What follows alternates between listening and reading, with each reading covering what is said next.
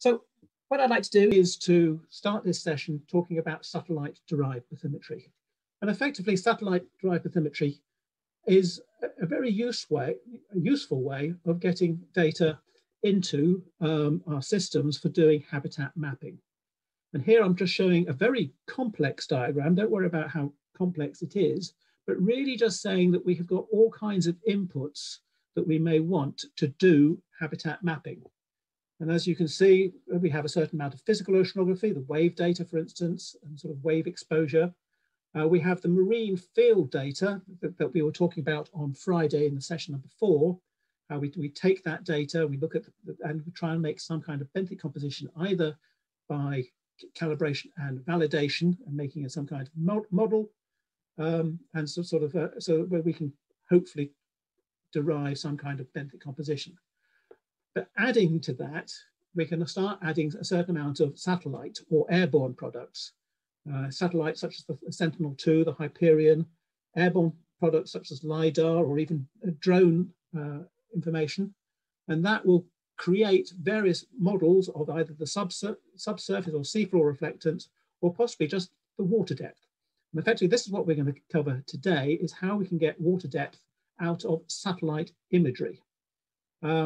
Obviously, once we've got that, you can start doing all kinds of the derivatives that comes from water depth, such as slope, to put into our model to help us do our habitat mapping.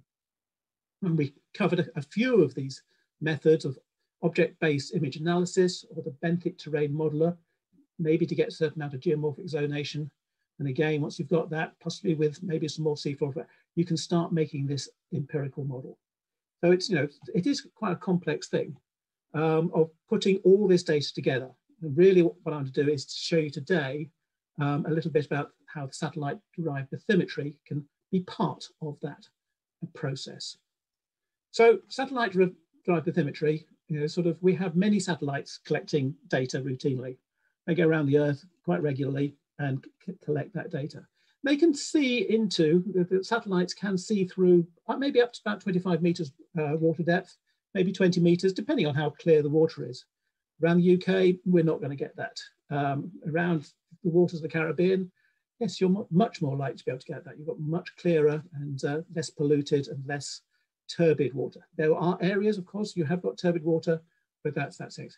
And effectively, you've got some multispectral, which effectively means that you've got maybe up to 10 or 12 different wavelengths of light being looked at from the satellite, or we have called hyperspectral, where we have maybe a couple of 100 wavelengths being looked at. So satellite-derived bathymetry has various advantages and disadvantages. One really good advantage is it's got really large coverage, it's regional coverage. You get huge areas, 100 kilometers by 100 kilometers, easily in one frame. And you're going, wow, that's very good. And the data is quite often accessible and free, well, we do like free. So that's really good. And so the other thing is these satellites go over regularly. And of course, that gives you the temporal coverage. And you can then see if you can get any change from one time to another to work out, sort of if various sediment bodies are moving or how things are changing over time. And, we can do this satellite-derived bathymetry now relatively quickly on your desktop, on your computer there, and you go, hey, this is really good. One of the disadvantages that some people then say is that it's relatively low resolution. Maybe you can only get 10 meter pixels. That's 10 meters by 10 meters. And you're going, well, okay, that's not as high as it might be in a multi-beam bathymetry echo sound system. But do we actually require that high resolution? Is 10 meters by 10 meters fine? Occasionally, it might be even 60 meters by 60 meters. But is that going to be actually what is actually required for the purpose of how you're going to actually do something or other? It's free, or sort of to actually produce the satellite bathymetry. The data is free, but it's going to take a little while, and so a little bit of resource to actually process the data. But that's your time. And I don't know how your time is valuable, and therefore ought to be costed. But it actually doesn't take us very long. And I'm going to show you some of that. And really, I'm going to show you how quickly actually we can produce that. And we've got a choice of satellites. We do require clear water. And if there's large amounts of cloud cover, yes, we can't, satellites can't see through clouds particularly well. And the accuracy, well, it's not going to be the International Hydrographic Office standard. You're not going to be able to use this for particularly high level of navigation. And you should be very aware that it's not for navigation use, because it will not come up to a standard that is acceptable. It'll get close, but not generally acceptable for these types of water, because we're talking of waters less than 20 meters or so. And so we talked about low resolution. So looking at the data, how do we get access to it?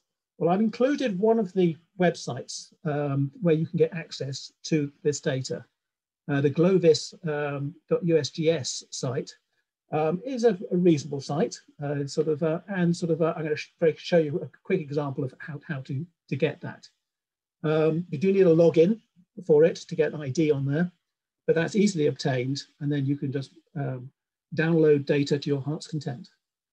There's lots of different data sets on there. So there's Landsat 7 and 8. There's the Earth observation satellite, which gives this ALI, and the Hyperion. The Hyperion is one that I would suggest is maybe quite useful, or maybe quite useful. Unfortunately, it did finish in January 2017. So it's not particularly up to date if you're trying to do things that really need that temporal accuracy or time period that is today. Landsat 8 is still going, launched in 2013. And the other one that I think quite a lot of you may have come across is Sentinel-2 data. So on the right, I've just got a small diagram here of the different satellites and the wavelengths, i.e. the colors that are coming through.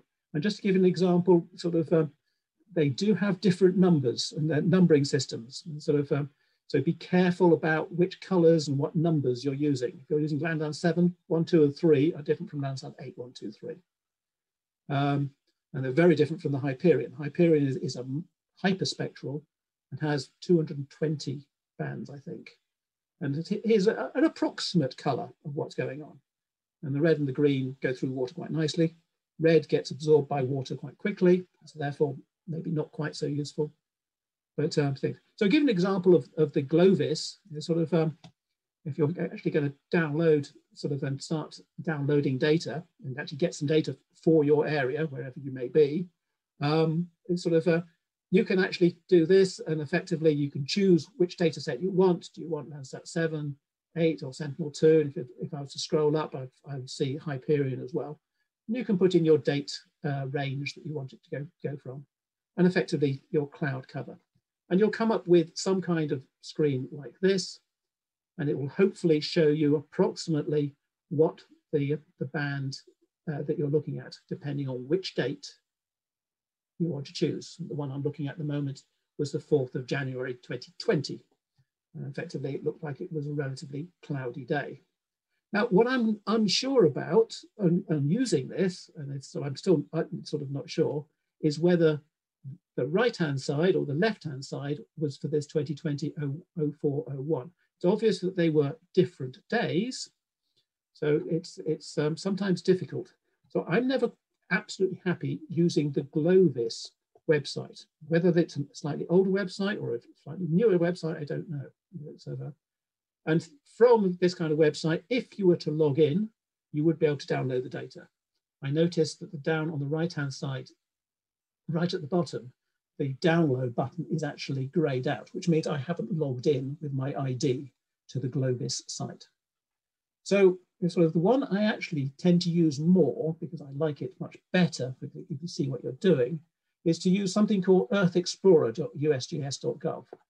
There is another one as well. There's one on Copernicus as well, and they're all accessing the same data, but they're presenting it in different ways. So, whichever way you want to use it, I don't mind. But if you've not used it before, so I would actually recommend Earth Explorer, because you can then set your search criteria. You can set the limits of your area quite tightly. You can actually put in each of these points, and you can say, well, I only want to know about the area around these islands. You can set a set of dates, and you can set it within these tabs up here. And so you can do this, and quite often you'll set the cloud cover. You don't want huge amounts of cloud cover, less than 10%. Now, what it does, it gives you a base map here that actually shows you the best imagery that they think they've got. There's some sort of compilation of trying to put together the best. So you can really zoom in and you can say, well, have I got the right area that I want to do? And I would always make sure that you tie it down quite carefully to just the area that you want. Don't try and include too much more, because the boxes that it'll give you will be 100 kilometers by 100 kilometers. But where the edges of those is not always given easily, and you may swap from one scene to another. You might be, and then you'll get picked results that it's picking. You'll get those results from an area that you're not really quite interested in, and you'll have to sort of sort through them. So if you do something like this and sort of ask for the results, it will give you a set of results down here. And this one gave me 384 results. I've theoretically got 384. I didn't give it a date, I don't think. I just said, give me all you've got. And it's done like this. But each one of these has this little toolbar. It's here. So you can get a footprint of the screen, so you can of the scene, so you can see whereabouts it is. You can ask to browse the metadata, so you can actually have a quick look at what the actual scene looks like. And this one, for those islands that I was looking for, effectively, those islands are covered in cloud. Hopefully you can see that. So therefore, I wouldn't be going to download now. I would probably be looking for a different scene. But it does give you an idea of what the cloud cover is for your request, and also sort of when it was taken. So you can actually see that this one was taken on the 7th of February 2021, sort of on the acquisition date there, sort of as it passed over. So sort of you can start looking at that. And what it's doing is going to give you a very quick look. One of the quick looks that it has will look like this bottom one here. Sort of at which point, it will actually look like this on the quick browse, but actually this is the data that you're going to download. So how do you download? You hit the download button. It will come up with two options. One will be effectively the whole tile plus all the different bands. And the other one will be a quick look browsing image, which again is this one right in the bottom right corner. That's what it'll look like if you just click on that one. That one's only 2 megabytes, but the download for the big L1C tile in the JPEG 200 format is, on this one, is about 500 megabytes. They can be anything from 300. I think the biggest I've had is about 700 megabytes. So it does take a wee while to download. So you download that, you save it to a file. It actually does come as a zip file, and at which point you can then unzip it on your computer, and off you go. So we've now got the data. So what are we going to do with it? And how are we going to do satellite-derived bathymetry? Well, there's a very good paper by Stumpf and Holroyd in 2017, I think. I forgot to put the date there. And sort of effectively, they found that if you took a simple ratio of the natural log of 2 optical wavelengths, it was proportional to depth. So effectively, we got this formula. So the natural log of the reflectance of 2 optical wavelengths was just effectively a simple scalar and an intercept. And you go, oh, right, okay, that makes life quite easy. So if you have that ratio for lots and lots of different pixels, you can work out what those pixels are. And then if you know some depth points, I'm just saying some depth points, sort of you've measured it here and there, or maybe something like that, you can then create a graph of lots of points of depth, your known depths points, against the band ratio for that point. And effectively, you will hopefully get some kind of relatively straight line. And a regression will find you a value for your M1 and your M0. And then you can work out your degree of fit How good are your points fitting to that one line? And that would be expressed with an R² value. And effectively an R² of 0.2 or less means the fit's not particularly good, or if it's greater than about 0.8, it's pretty darn good. Now, generally we use the blue and green bands. If it Sentinel-2 only has one green and one blue, Hyperion data has probably about 20 blue and green bands that are sort of coming together there. And as I say, we can work with water depths up to about 20 meters. Okay, so that's the physics behind it. So how can we use that? Well, on Friday, if you were part of session number 4, I introduced a toolbar that is available for download at this web address that will actually start doing some of this for you. It won't do the download for you. You have to do that off the internet itself. But this is a toolbar and a toolbox that works within ArcMap, okay, which is licensed software, I'm afraid. So therefore, hopefully your institutions may have a version of this. Anything from a version of 10.1 to 10.8. You will require the Spatial Analyst extension as well.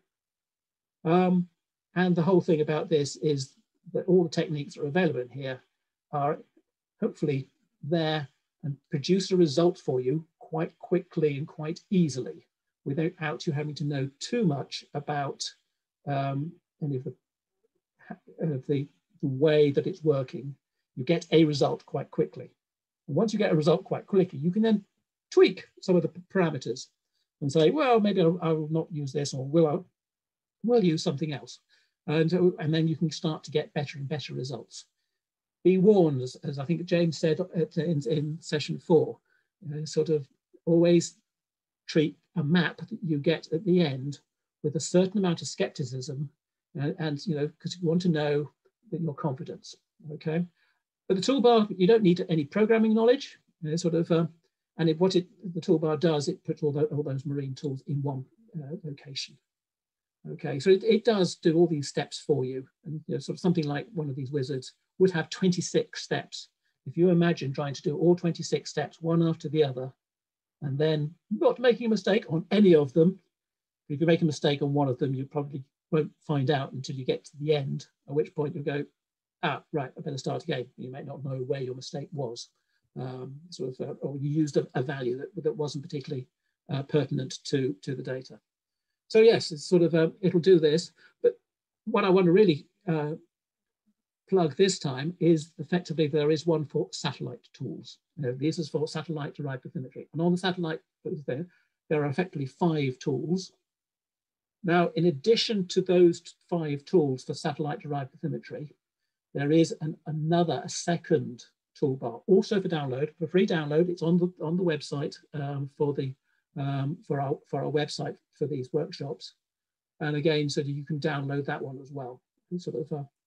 And I say it works for this, and it has a simple installer to install this toolbar and another installer to install this one.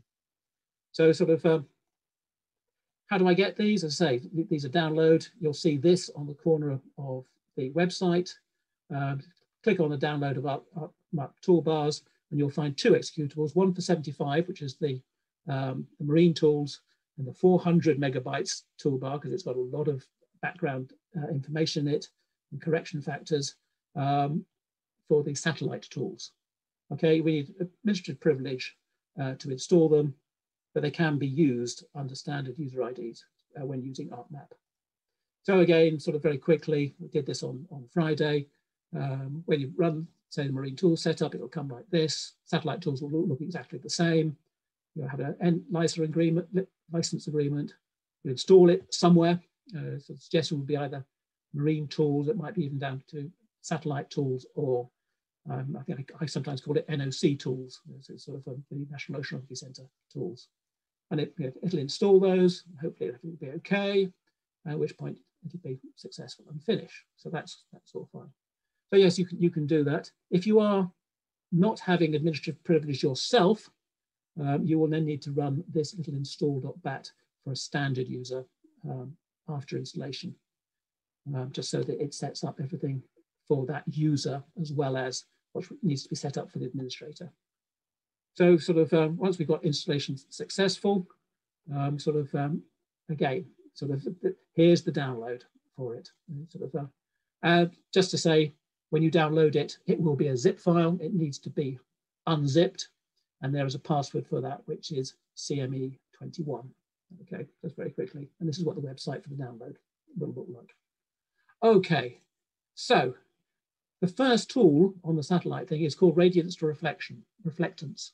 Effectively, this does the atmospheric corrections that are required to go from the raw data you just downloaded to a reflection data that you can actually use and have do calculations with. Effectively, it's just removing those atmospheric conditions that do affect it. And effectively, there's two ways of doing it. There's one with radiance to reflection, where you define an area of deep water, effectively where there's no seafloor or feature sea. So something that's going to be deeper than probably 25 meters or more. So you digitize a certain area, and effectively you put that in this box. Here's the tool itself, very straightforward. And then we can then convert each of the bands, put all the bands in here and hit OK. And it'll do the correction for you. What could be simpler than that, really? Well, what could be simpler is to use what's called the Acolyte. This is a package that comes from a Belgian institution, the RBINS in Belgium, and they have produced this package called Acolyte. And again, it does a much more rigorous conversion using things, which is very easy to use, but it is a bit slow, and you just put in the whole data set. You just put in that whole file that you downloaded, and it'll output those files and give you an output directory. In fact, when you put your input file into there, it'll actually give you a suggested output directory as well. So really, you put that in there, hit OK. And it is really that easy. 15 minutes, time to make a cup of tea. You see, that's grand. I like cups of tea, so that's grand. Right, so once we've done our correction for atmospheric conditions, the next thing is the NDVI, the Normalized Difference Vegetation Index, and effectively this is a very useful index for land generally, and you go, yeah, it's got its use for vegetation and stuff like that. For marine things, we're not going to use it for that as such, but what it actually is very good at is demarking where there is land and where there is water. As you can see, I've got a simple scene here with a few clouds, and effectively you can see that it's picked out the land pretty darn well. And it's also picked out the clouds. And to create the normalized difference vegetation index, you just take two bands, band 4 and band 3 of Landsat, or whatever band that might be out of Sentinel, of 783 nanometers wavelength and 640 nanometers. And if you go to help, it'll actually tell you what bands those are. So there is help available on this tool, and it'll give you a result like this. So once you've got things like that, you can actually say, hey, look, I can actually make a threshold of that and say, right, okay, there is what I would call land and cloud. And you're going, oh, that's quite nice. But I don't know if you notice that the clouds have a shadow on the water's surface. There's another one here. There's a large cloud here, and it has a shadow over there, which has totally affected the way that the satellite has seen the water. The statistics of the imagery are going to be considerably different where that shadow is. So unfortunately, A, we can't see underneath the cloud, but B, we can't see underneath the shadow either. That's why it's always quite good to make sure that we have got areas that have got no cloud at all. But so what we can do is we can change the threshold for the NDVI. If we were to change it to minus 0.133, great number, effectively, I looked at this previous one, and I just looked to see where that color boundary was. And I said, well, the color boundary is down here in the blues, maybe, or even down here. And so effectively, I just had a quick look and said, okay, let's have a look at that. And if we do that, if we use that as a threshold for cloud identification, I changed that from 0.8 to minus 1.33. The values go from 1 to minus 1. We got this, and you'll notice that it's picked out quite a bit more of the cloud here and here. And you're going, oh, okay, well, that's good. It's going to mask out parts that we can't use. It hasn't done an absolutely perfect job, I will admit, because the clouds down here and the shadow from them here has not been picked out yet. And maybe I need to reduce that even further, make this minus 0.2. But you can play with these things. So that's the whole point of the way that this works. You can play with this. So, but anyway, let's say we're going to go ahead with this and do this. We can look at the various the way that we use this. So we've got our cloud and land mask. What we're going to do is to add some bathymetry. So again, here's my satellite image. Now for this area, I've never been to this area, unfortunately. This was an area of Cambodia. And I didn't have any depth data as such. And I didn't have any sort of point, there's a multi-beam or anything else like that. But what I did have, the only thing I had, was a chart. And the chart had depths on it. So what did I do? I digitized those points. Not the best way of doing things, I will admit, but if you've got, if that's all you've got, that's all you've got. So you can see all the numbers here, and then I just made a point and typed in whatever depth I could read off the chart. So I've got 1 and 0.2. This one in the middle here is 2.3, so you can see I've done that. And I've just sort of only done half this so far, and I want to do a few more, and I'll probably do all of these as well, just to make sure that I've got enough points. And in fact, this is a zoom in of the whole scene. I didn't have a chart for the whole scene, but I had a chart for the area that I thought that I was going to look at to see whether this chart here hasn't got any fine detail on it at all. But I'm hoping that each of these points is the things. So I chose 150 depth points and digitized those.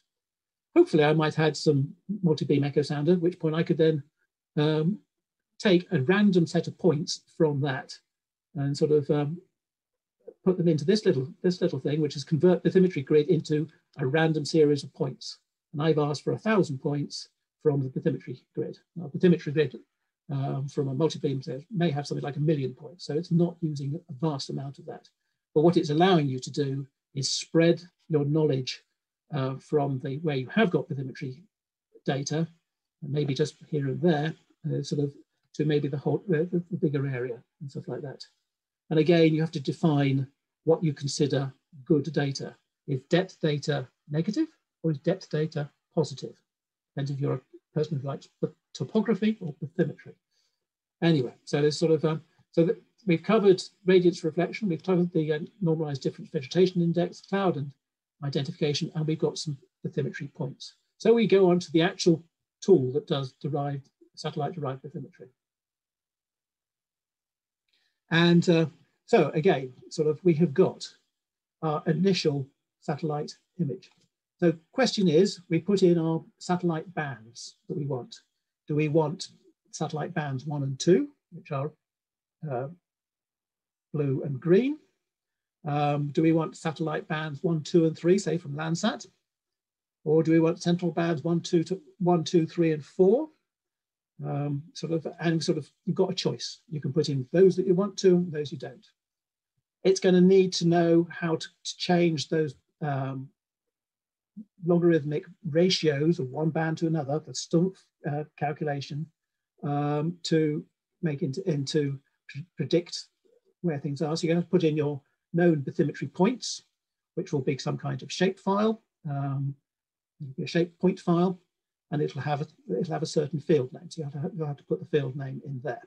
It'll be a pull down menu, and you'll be able to see what it is. Hopefully, your field name will be depth or water, or so it'll have some kind of name like that.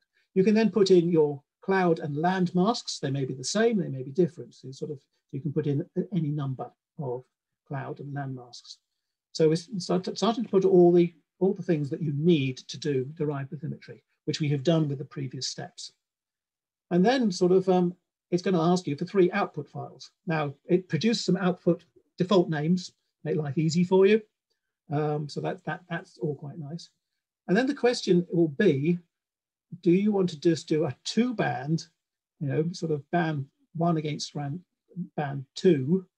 But if you put in 3 bands, you could do 1 against 2, 1 against 3, or 2 against 3. You've got a choice. Or you could ask it to do multiple regression, 1 against 2 plus 1 against 3 plus 3 against 2 against 3. Yeah. If you have 4 bands, there's even more options, which I'll show you in a second. And then finally, how many of those depth values do you actually want to use to make the model? Are you going to use all of them, 100% of them? Just to make the model. And you're going, well, maybe I'll pull some back and hold some back to test the model. Again, this is something we talked about on Friday, or James talked about on Friday, that we're going to hold some back. So we could put, say, 70% there, but we'll use 70% of the points, and then we'll use 30% to test the model to see if it's any good. So we'll see what happens. And once you do that, you hit OK, and go and have a cup of tea. It'll come back in about 2 or 3 minutes. I've forgotten how long, but it depends how big your data set is. If it's one big, great scene of bathymetry, I think it was taking 6 minutes. That's 100 kilometers by 100 kilometers. But it does depend on how many points, bathymetry points you put in and how many bands you put in as well. But on my computer that I've got here, which is a laptop, it was taking 6 minutes to run. So enough time to boil the kettle, pour yourself a cup of tea and come and sit down and see whether it's finished. So just to go through what that looks like on this data, on this little data set I've got here, just to give you some examples. So we download the data. The download initially looks like that. We then do the radius for reflection and the conversion, and we suddenly get this. Hopefully you can see there's a massive difference in the resolution and the way that you're looking at it. This is just a relatively small TIFF file, whereas this is a full resolution, 10-meter resolution for satellite. This is Sentinel-2 data, putting that together. So then we go from that radius reflection data, the corrected data, to a normalized different vegetation index. We then have to find maybe where that threshold is. So we do that, and then use that to calculate the cloud and land to do that. And here, these are the polygons, just the same, to mask off the land and the clouds. We then define some bathymetry points. So we take all these things and all these points here. Hopefully you might have better data than I have got for this area. We're doing this, I was doing a little speculatively to see what I could do. And finally, I run satellite derived bathymetry command, and it produced this. And I'm going, oh, okay, it's not too bad. I feel reasonably happy with that. You'll notice that the area that was actually cloud shadow is actually turned up in this. I didn't change the cloud identification, didn't change the normalized difference index. So I've actually got errors here. So I must know to take those out and and just say I can't do anything. Under the white areas, again, I can't do anything about it, unfortunately. That is there's going to be no data underneath there because there's cloud in the way. Maybe we'll have to go to another scene where that area isn't covered by cloud and do the same again and then try and merge the two together. And I have then just run one of the other tools within the toolbars, which is the contours, just to have a look to see what the contours look like. And these are half-meter contours going from the coast going down. So again, we are very shallow. We're probably talking about 3 meters or something like that. It's really not like that. But this is just a very zoomed in part of a whole scene, which is 100 kilometers by 100 kilometers. So but if I showed you the whole thing, well, our screens aren't big enough for that. Now, just to give you a second example, here's one from the Belize Shelf. So sort of, we were fortunate enough to have some really, really good data. I will say this data was, we collected some photographic data from a plane at the same time as doing some bathymetric LiDAR. So what we wanted to do here was to see how good the data was coming off the LiDAR compared with the satellite imagery. So sort of, here's the imagery that you can see that, so it's akin to the satellite. Let's have a look at the satellite as well. And effectively, the satellite image actually is showing quite a lot of similar things. Now, I think possibly the orthomosaic has got a lot higher resolution that you're not actually seeing here, because the screen that you and I are looking at needs to zoom in a lot further, and you'll probably be able to see a lot more. But depending on what you want from your model, you know, is 10-meter resolution going to be enough? The orthomosaic and the LiDAR did cost a heck of a lot of money. I don't know the exact cost, but I'm quite sure it was in the 6 figures of US dollars, say. And so I'm going, ouch, that was expensive. You know, is the result good? The bathymetric LiDAR may have IHO quality bathymetry. I don't know. So once we've got that, we've done our land and cloud and land identification. You can again see that there's a bit of cloud here, which has been found. The shadow has not. Again, sort of, I've not turned the that threshold up enough. And this is, you know, again saying you must try these things, get a result, and say, can I do better? And the answer is yes, you can. It'll take a little bit of extra work, but yes, that's fine. So sort of here we've got the satellite. If we then look at the LiDAR bathymetry, and again, the LiDAR bathymetry, I think, was actually done at better than 4-meter resolution. Data set was huge, and we had difficulty handling, or I had difficulty handling that. So sort of, and I just wanted to say, to get those bathymetry points to actually match the points to the ratio of bands that we're looking at, I just took 1,000 data points randomly over the area and said, right, okay, I'm going to take those 1,000 points and then sort of use those points to train the satellite-derived bathymetry. So what did it produce? It produced a bathymetry map here, which we're showing quite nicely.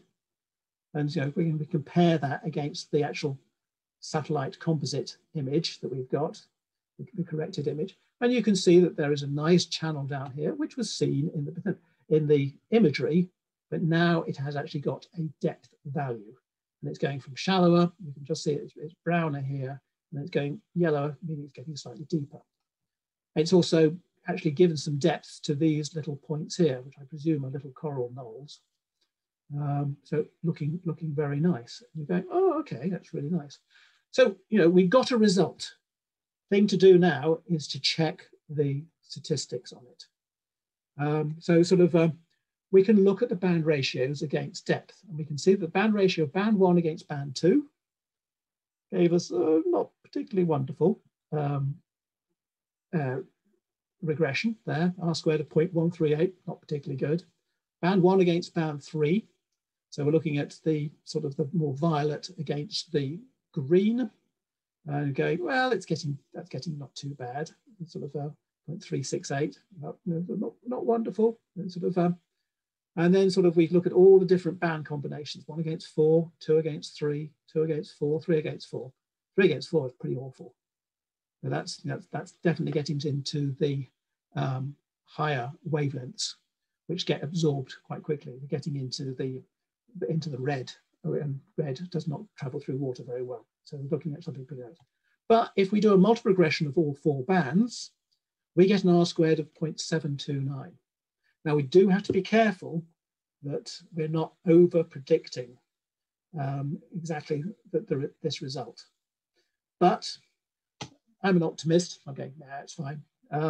Sort of, maybe I shouldn't be, but that's where I am. Obviously it says I took 500 random points. I've forgotten that. Right, and we use 75 to do the model, and then we use 25% to test. So what I then did is I looked at the error of all the points I used, and I saw that it predicted on those points I used, actually it ended up at 0.87 meters on those use points. But on the test points, it was about 0.66 of a meter error. Okay, so it's giving you depth within 66 centimeters. And you're going, well, maybe that's good enough, maybe it isn't. But we have to just have a look at this. So I then thought, well, okay, if I remove some of the bands and sort of try it again, instead of using bands 1, 2, 3, and 4, let's just use 2, 3, and 4. And I got a sort of a slightly different, a slightly worse R squared, and the error, okay, increased slightly. If I tried another one, just using bands 2 and 3, again, it dropped a little bit and the error just changed a little bit as well. So sort of, you're looking at sort of how things change, and you're sort of getting an idea of how good and how happy you are with the results. And finally, sort of, this was the derived bathymetry that we got from the satellite data. We then compare that against the actual, or the better actual LiDAR bathymetry. You can actually see that it's doing, I think, quite a reasonable job. It's finding most of the features that I would probably want to find. Maybe the color scales aren't the same, unfortunately, on these two images. But it's finding all the features and giving them similar types of depths and stuff like that. So I'm looking quite good. I will say the LiDAR does have a certain amount of stripiness. I don't know if you can see the stripiness going up in this direction, sort of northeast, southwest, which is the direction of the plane that collected this data going up in there. So there is a certain amount of artifact within this LiDAR bathymetry, which is a shame. So it means that the LiDAR bathymetry isn't perfect. It's pretty good and stuff like that. So that's sort of created from effectively a toolbar where you just throw your data at it, do a few minor things like your cloud identification and your land identification, give it some depths, and say go. And sort of, and really sort of, it makes it rather simple to use. Maybe the results are not relatively simple as well, but I do think it is very simple to use, and it's happening all on your own desktop.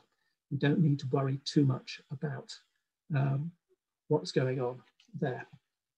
Okay, so we are going to have a little break now for maybe 10 minutes, but I'm willing to take some questions now.